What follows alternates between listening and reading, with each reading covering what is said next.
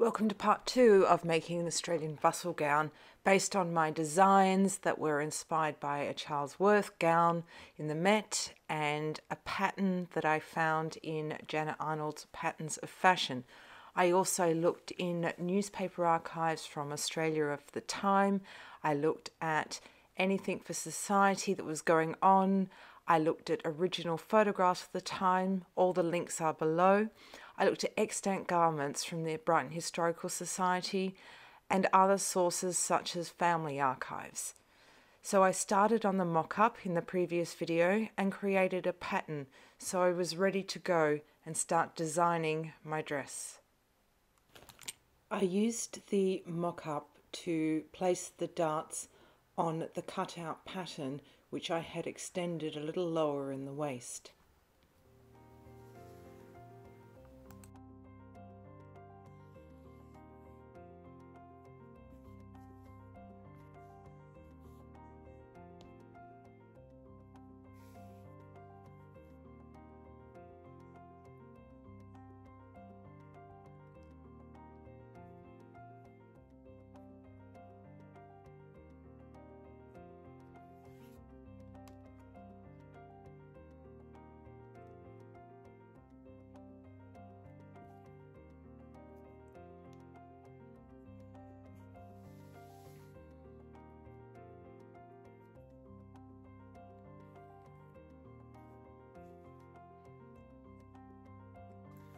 So I have cut out my pattern pieces. I've noticed from the fabulous Abbey Cox that a lot of the historical garments are with a brown sateen lining. I couldn't quite get the same brown, but I could get this color sateen and pinned them together and then started to flatline pieces together. So just going around the edge. This is something that I have learnt from Bernadette Banner. I'm a self-taught sewer, so I up until now had just pinned everything together and sewn away and hoped that everything will be good. So I'm hoping now, and I have noticed now since I've been putting some of these techniques into practice, that my sewing is 100 times better.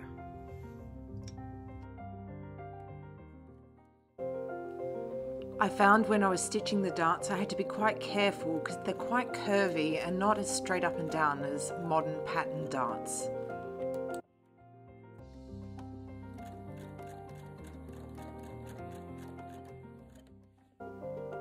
I've clipped all the seams in this garment with pinking shears just to be safe and then felled them down as well, so I'm doubly sure that they're not going to fray. I've opened up all the seams with the iron and clipped the curves to make sure they sit nice and flat.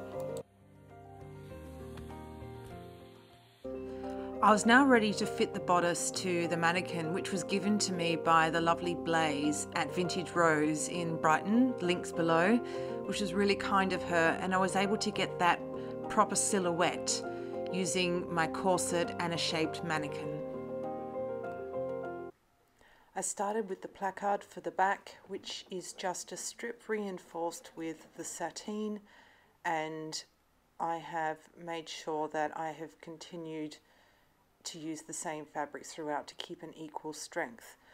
I also want to note at this stage that I pretty much do everything in a dressing gown because, hell, I've been in lockdown for a year and a half in some of the strongest conditions in the world, and dressing well is optional, so everything is done in a dressing gown and you can just live with it because I love it.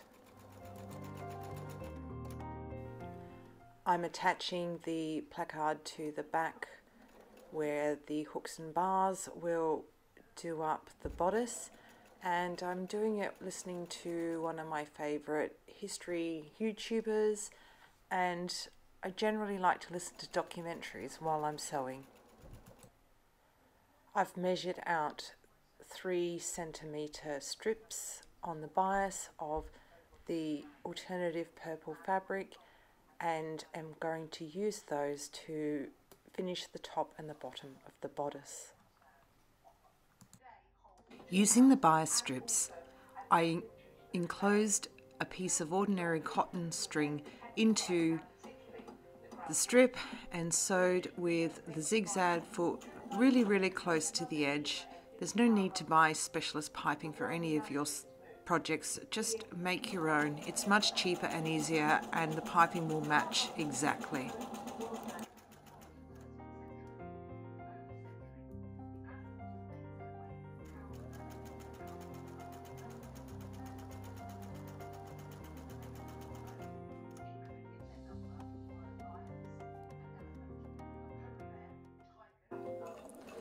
Then I just attached the piping to the bodice, right sides to right sides, so I could then turn it out.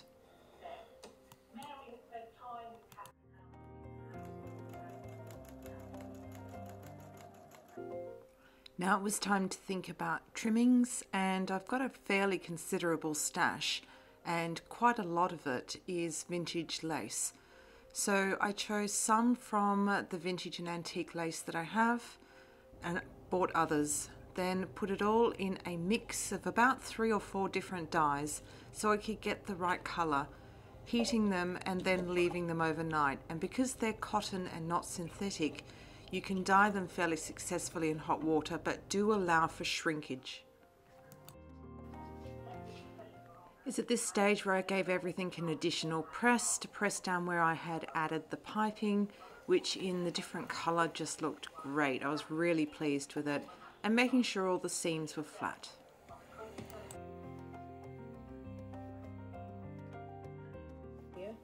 To start on the Bertha collar, I got a large piece of bias cut fabric in the alternate colour and pressed it ready to stitch the seam.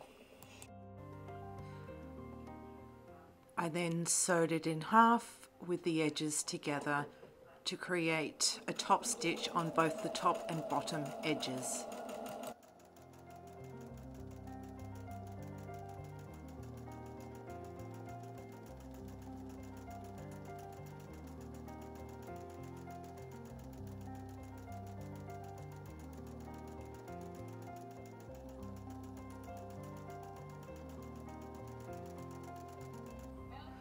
For the closures, I have some packets of antique hooks and bars, or hooks and eyes, whichever you want to call them. I then use these to attach to the placard on both sides so I could get a nice even closure all the way along. I've been researching Victorian trims and decided that enough is never enough. In fact, more is more when it comes to Victorian garments. So I added a tube of gathered trim either side of the closure, because the back would be slightly open to allow for a pleated peplum to be sticking out.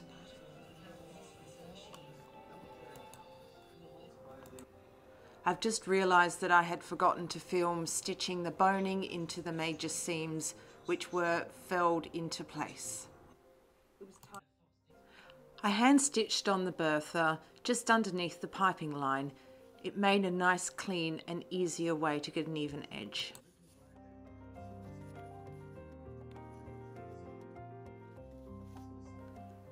I hand stitched on the lace underneath where the Bertha was connected, just to make sure I was happy with the positioning, and then I went back later and stitched it down properly so it was nice and secure.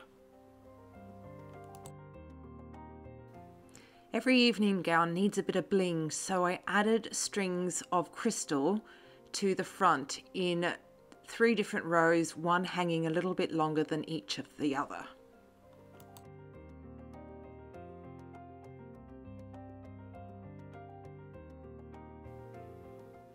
I then added the pleat, which went in at the centre back to hang over the back bustle as a kind of peplum of sorts.